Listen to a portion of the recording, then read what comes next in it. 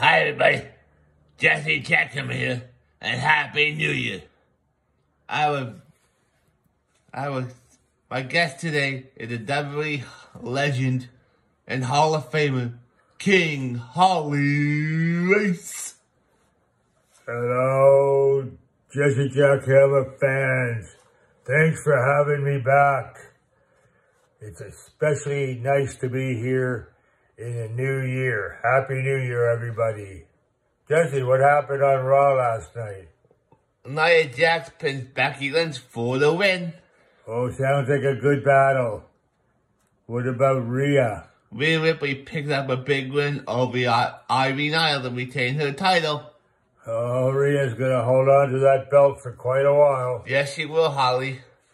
How about the men's battles last night? Seth freaking Rollins stumps Drew McIntyre for the victory.